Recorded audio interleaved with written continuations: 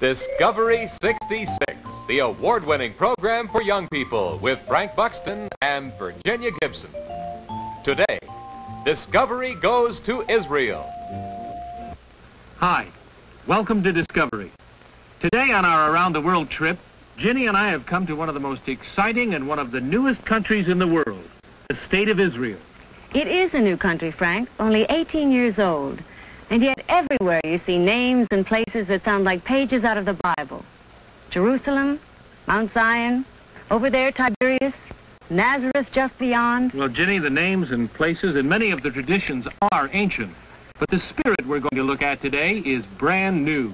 Because today we're going to meet some of the young people who have helped to carve this young nation out of the desert, have helped to defend its borders, and have brought to it much of the same desire for freedom and love of liberty that characterized the development of our own country.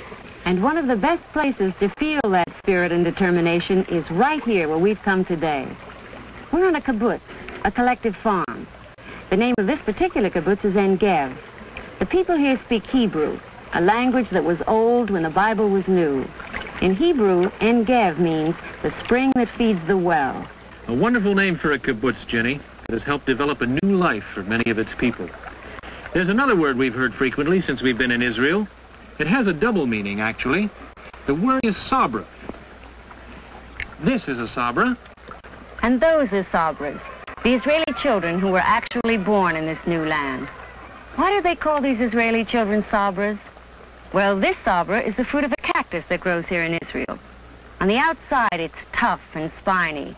But on the inside, well, it's sweet and tender. And that's how the Israelis like to describe these children who have helped create this land against almost overwhelming odds. On the outside, tough and spiny, but on the inside, sweet and tender, like the sabra. Today, life in En-Gev is pleasant, although it wasn't always that way. The sun is warm and the soil is rich and fertile, just as it was in biblical times. This lake is known as Lake Kinneret now, but we know it as the Sea of Galilee.